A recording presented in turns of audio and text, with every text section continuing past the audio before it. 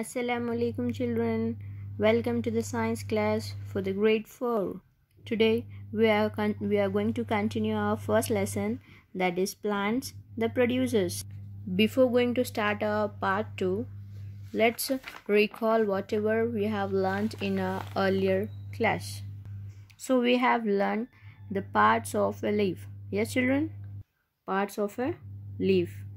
The broad part is called lamina, and the many tube-like structures called veins, and the middle line is known as midrib, and the veins that is branching out from the midrib is known as side veins, and the tip of the leaf is known as leaf apex, and at last the part that is this one, the part that is attached to the stem of the branch is known as leaf stalk.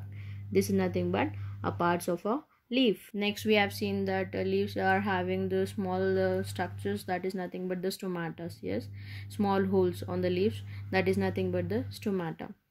And we have seen that how plants can prepare their own food by using carbon dioxide, water and minerals from the roots and sunlight. In the presence of chlorophyll and sunlight, the plants prepare their own food and they give rise to food and oxygen and water vapor.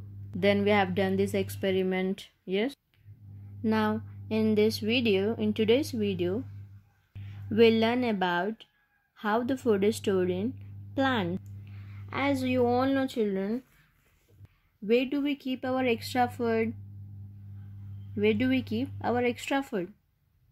Yes, in refrigerator. So plants also keep their extra food in some parts of the plant. Okay, let's see what are those parts and what we will eat, all those. Okay, let's begin. Here the question arises here, what happens to the food made by plants?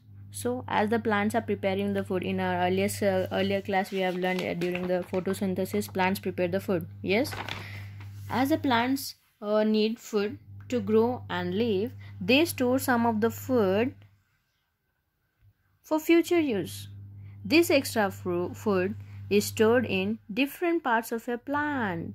Such are, what are the parts that the plant stores the food? That is leaves, in roots, stem, fruits and seeds. These are the parts where plants will store the food. Okay, the food in plants is stored in the form of starch. So this food is stored in the form of starch. Starch is a tasteless white substance that is obtained from potatoes or cereals. Okay, so what we'll do, we will eat such parts of various plants. How we will eat? Let's see. Okay, here an experiment have been given. We can check whether food is stored in a part of a plant by testing the presence of starch. How we can know whether in that part of a leaf or otherwise part of any plant that starch is present? How we can know? We can know by adding a few drops of iodine solution. Okay, we have to add the iodine solution. When iodine comes in contact with starch, then that it becomes which color? Blue and black. It turns into blue-black color. Now to understand this, we have to observe this activity. Okay, let us observe this through an activity. Here activity have been given. Let's begin. What is our aim? We have to know that to test whether green leaves contain starch. In leaves, starch will be present or not, that we have to know. By doing this activity, we'll conclude that one. Okay. Now, what are the materials required? First, we have to take green leaf, water, alcohol, 2 beakers, as you can see here, 2 beakers, and Bunsen burner, this one. Okay, iodine and test tube holder. This is the test tube holder. This is the test tube. These two are beakers, Bunsen burner. This is the test tube holder. Now what is the method? First you have to take the green leaf.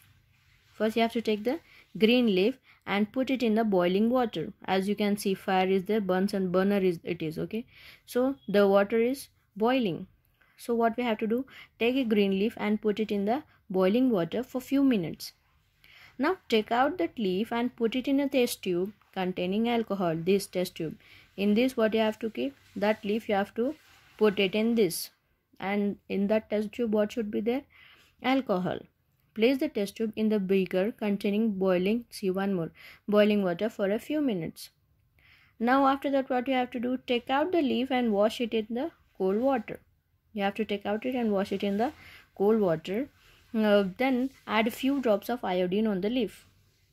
Yes, after adding iodine on the leaf, what happened? What you will see? You will see that leaf turns blue black after adding the iodine. Okay, from this what you have understood, that when iodine is added to starch, it turns which color? Blue black. Remember everyone, when iodine is added to the starch, what it becomes, which color? Turns into, first green, it was green in color, yes, then again it changes into, the leaf changes into blue and black. This indicates that green leaf contains starch, so it means in the leaf starch will be present. Okay, food is stored in this leaf. Next one is potato. As you all know, yes, we use it in many dishes. You have to perform this activity to observe if it contains food. So to know that it contains the food, you have to do this activity. So what is the aim here? To find out if potato contains starch. So in potato, starch is there or not. Okay, and what are the things required? A slice of potato, as you can see here. Okay, and liquid iodine. What is the method? Put the slice on a potato on a plate. As you can see boy is taking that one. Put the slice of potato on a plate. Add a few drops of iodine on the potato. See. Now can you see the color changes? Yes, of potato. Which color it becomes? What is the color of the slice of the potato? It will be blue black. Yes or no? How you can say? Because it, as we are keeping the iodine solution on that, so it changes into blue black. From this what you have understood, that potato is having starch in it. Understood? Hope you have understood these two experiments. Now let's see some examples of parts of a picture. You can see carrot, radish, turnip. These are the parts of a plant where it's nothing but the roots. Okay, this will be grown in the roots now. That only. The food is stored in the roots, and we will eat these vegetables. Yes, carrot, radish, and turnip. It is stored in the root. Now the food that is stored in the stem are sugarcane, lotus stem, potato, and ginger also. Yes, so we will eat this stems also. Like sugarcane we will eat, no, it is nothing but a stem. So food is stored in the form of stem. Food is stored in the form of starch here in the stem. Yes. Now plants store the food in the leaves. Yes, like spinach, cabbage, coriander, mint, fenugreek. We will eat those. Yes. Next, the plants store the food in fruits. As you all know, mango, apple, banana, guava, orange, and papaya. Next, it stores the food in the form of seed. Yes, like chickpeas, peas, rice, pulse, millet, corn, lentils, and pulses also. Yes or no?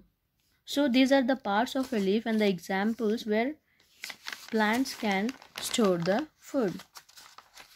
Okay, plant stores the food in the root, in the form of starch. Yes, roots, stem, leaves, fruits, as well as flowers also, like cauliflower will eat, no, that one, seeds. Hope you have understood this. If you have doubt, you can ask me in the online class. We'll continue this one in our next video. Till that time, just revise and understand it. Take care. Bye bye.